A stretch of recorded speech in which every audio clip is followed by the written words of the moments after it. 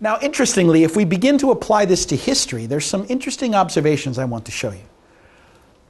Virtually every great religious tradition, not all, but virtually every great religious tradition came about during the same period of history, between 600 to 400 BC, about 500 years before Jesus. This is referred to in history now as the axial period, a time in history around which history changed. History turned. Right? This term, the axial period of history, came from the work of Karl Jaspers, a philosopher and historian. Actually, a philosopher of history. Jaspers, in his book, The Origin and Goal of History, said the axis of history, the turning point, the central point around which the world turned, is to be found in the period around 500 BC. Man, as we know him today, came into being. In this age were born the fundamental categories within which we still think today. That's the philosophies that developed. And also the beginnings of the world's religions. Take a look. Take a look at the religious beginnings. At the very time when Israel was preparing for Jesus and prophets were announcing the coming of the Messiah, in the 5th century before Christ, Ezra, Nehemiah, and Malachi, at the very same time, Socrates was teaching in Greece. Socrates' primary student, his main student was whom? Plato.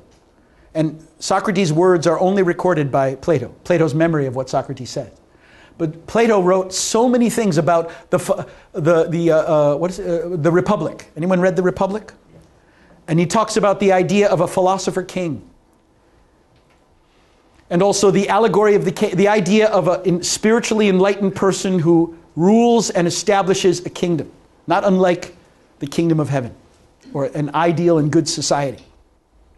Also, Plato's allegory of the caves refers to, it's a story that refers to, without going into all the detail, the fact that humanity lives in darkness. And what we think is reality is like people looking at shadows on the wall of a cave because the light's behind them.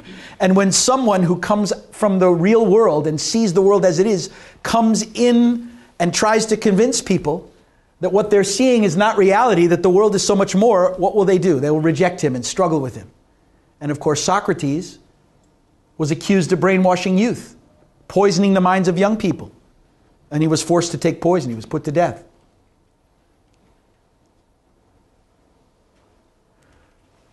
Plato's main student was who? Aristotle. Aristotle's main student was who? Alexander, who became Alexander the Great. And it was Alexander who, coming from this tradition, conquered the world, created an empire, and then gave religious freedom to the entire empire, which made it possible for Jesus to practice his faith and teach others in the Roman Empire 500 years later. This is not accident. At the very same time, this is Alexander's empire. Actually, it was much more far-reaching than that. But that's the Greek empire before Alexander. But if we look in Asia, again in the 6th to 5th century BC, Buddha came. Again, a reform movement to reform the traditional Hinduism and create new insight. And, Buddha wasn't concerned about the question of whether God existed or not. It wasn't a relevant question from his point of view. The transformation of our own way of managing ourselves and looking at the world was what Buddha focused on. At the very same time, Confucius, Kongfuzi, Lao Tzu also.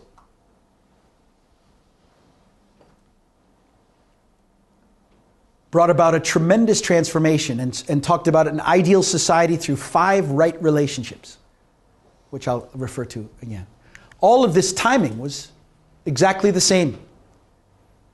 The axial period, this is what Jaspers was talking about, the fundamental religions, the major religions that we're aware of, and also the philosophical ways in which we think were born during that period. Also science and democracy and architecture and a tremendous development of knowledge and information, developing more rapidly than any time before it in history. And there's been no time since until when? until the last 500 years. I'm telling you the truth. Okay? It's very obvious. But let's look at this period a little bit more carefully. You have Malachi and Ezra teaching in the 5th century before Christ, preparing for Jesus. You have Socrates and Plato and Aristotle and Greek civilization and culture, and Buddha and Confucius. Now, something that's very interesting. If you look at the teaching of Buddhism, the very, very strong emphasis on the first blessing. What's the first blessing?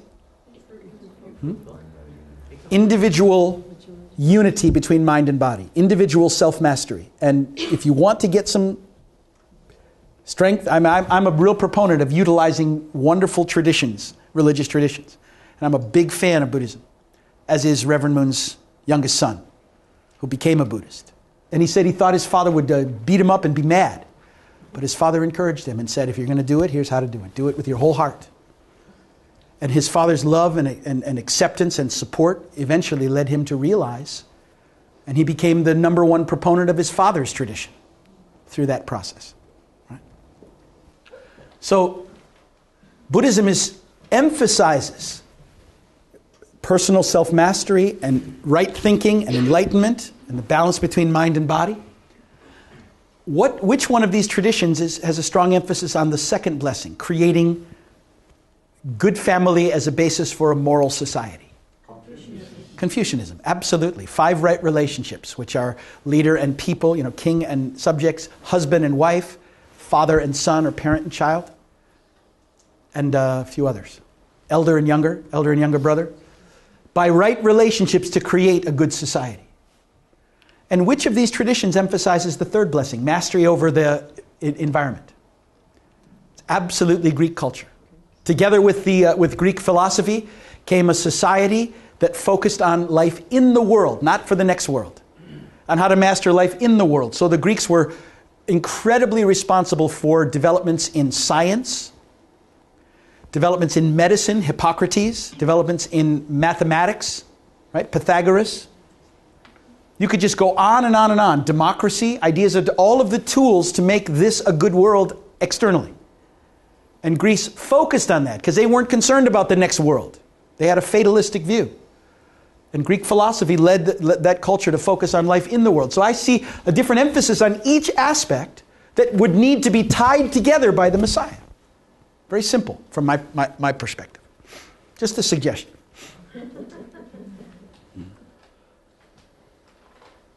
Also, Rome was part of the Greco-Roman civilization.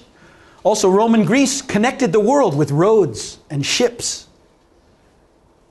And in conquering the world, they allowed religious freedom in all of their territories, creating the possibility for a message and a value system and a tradition to be spread to all of humanity.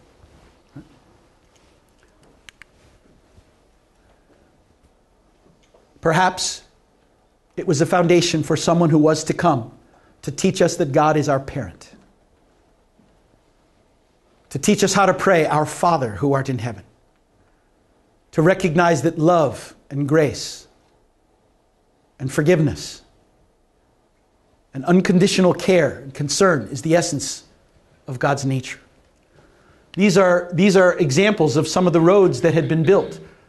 Actually, Rome had built roads throughout China, to the gates of China and all throughout China. And Roman ships traveled the world. And Jesus was born in the Roman Empire under a time of religious freedom. And the belief of the Israelites was that the Messiah would come to conquer Rome. And Jesus did come to conquer Rome, but not with violence and military power, but with love and truth. And even though he was crucified and crushed under the heel of the Roman Empire, 400 years later, Rome bowed to Jesus. And Christianity became the official state religion of Rome.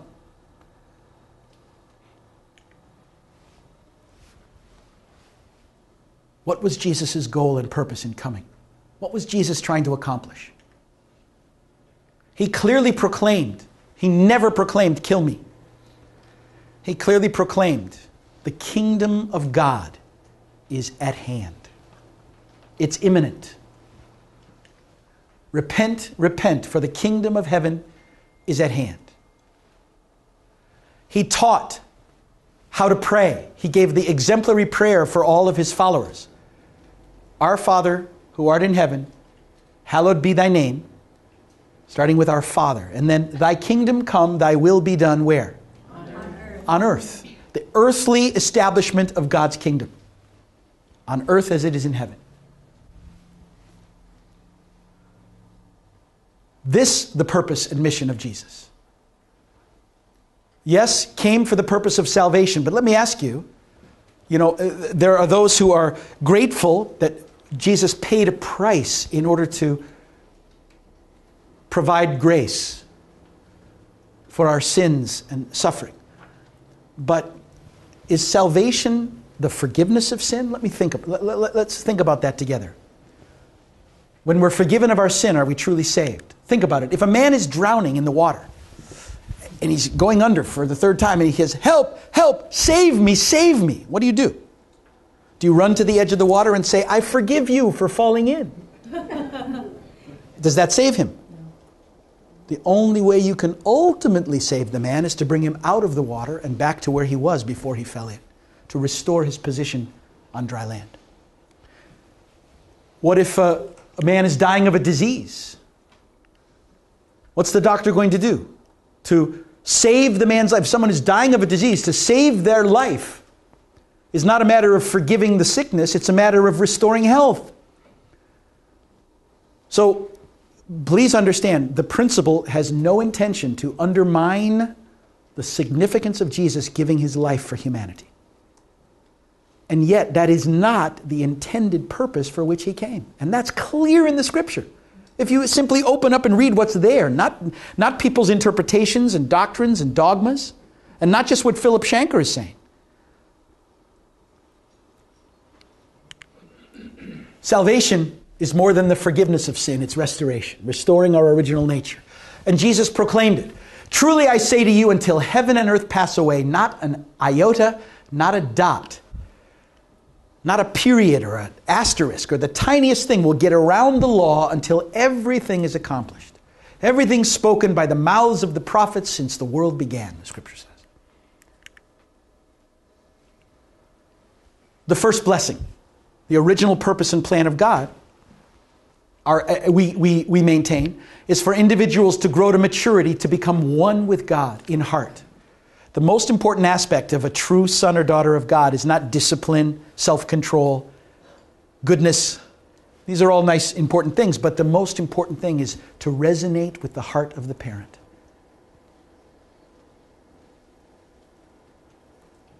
Actually, in the principle, it says that a person who was truly mature and connected to God could not sin because it would hurt God. Could not violate because it would hurt too much. So it's about the heart. And so Jesus' central message that God is our parent. And Jesus' teaching that unless you become like a child, you can't enter the kingdom of heaven. Unless you can humbly recognize and receive God's love. Then getting to that, it's not just our effort and our struggle and our external accomplishment, but it's our capacity to love. It's also about consistency between words and actions. Jesus embodied that. Jesus didn't just say, love your enemy. He lived it, didn't he? He forgave those who were piercing him and putting him to death.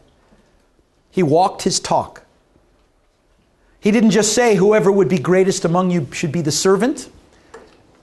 He knelt and washed the feet of his disciples and humbled himself to them. And so in the consistency between what he said and what he did, people see God. People see the reflection of God in him. But the Bible says he was the first begotten of many brethren. Does that mean more Messiahs coming out of the sky? No, that means you and me. Christ is the first fruits. But we are all meant to realize that. In Matthew 5:48, Jesus proclaimed it. Be ye therefore perfect, as your Father in heaven is perfect. You become the unique reflection of God. Grow to maturity and realize that. The second blessing is the establishment of a God-centered family. Jesus taught that tradition clearly in Matthew 19.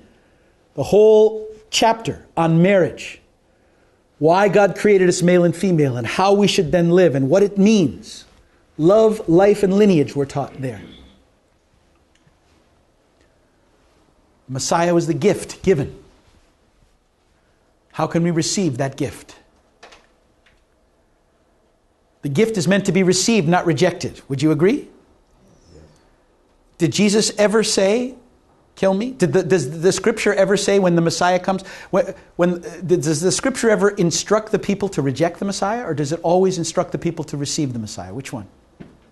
To receive. And here's what Jesus said in John the 6th chapter. When they asked him, what should we do to do God's will? And Jesus said, this is the will of God, that you believe in him whom he hath sent. Who's he talking about?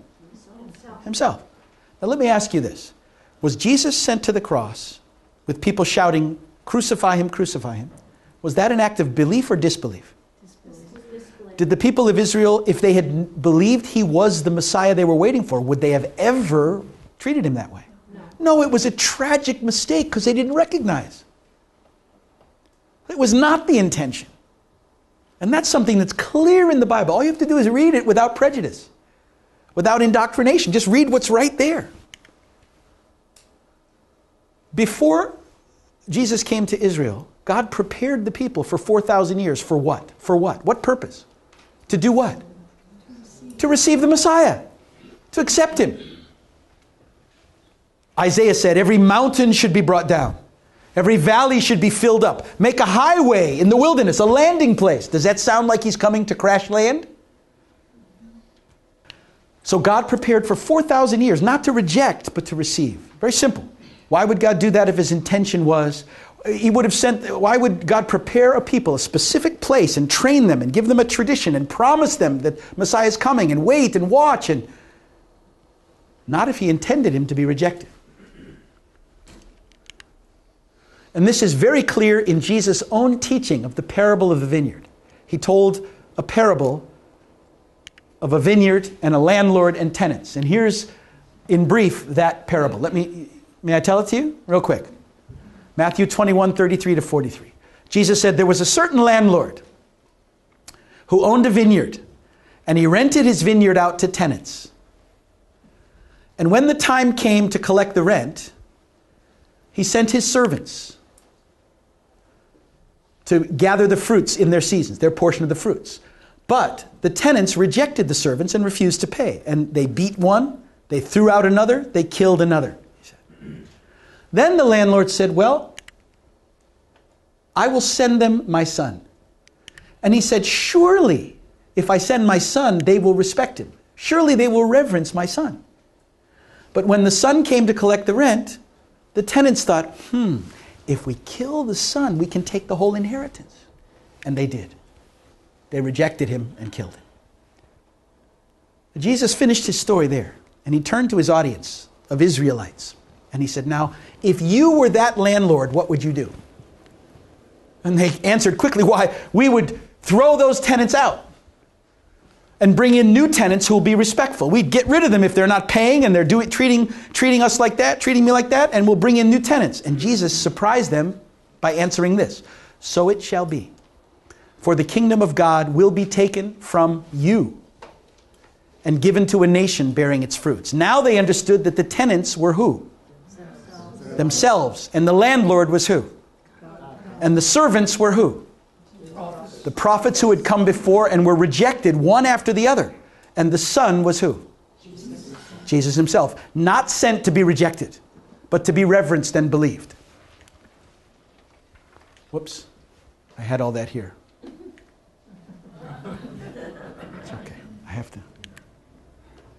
Just like I told you.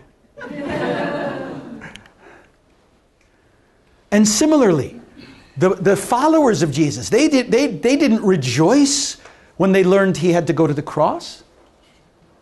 They didn't rejoice at people's rejection. They accused the people of murdering him. Here's the first martyr in the New Testament, Stephen. And he was killed, stoned to death for these words.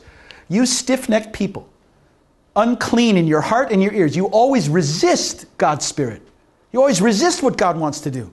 Just like your fathers killed the prophets, you are murdering and betraying the Son. The same as the unrighteousness of your ancestors who rejected the prophets of God, your rejection of his Son is the same unrighteousness. That's the essence of what's being said here. They condemned the people and called it betrayal and murder. Murder. The simple fact is, Jesus said, believe. God's will is that you believe. And if the people had believed, imagine what could have happened. Imagine how different things could have been. Paul called Jesus the last Adam to do what Adam was unable to do.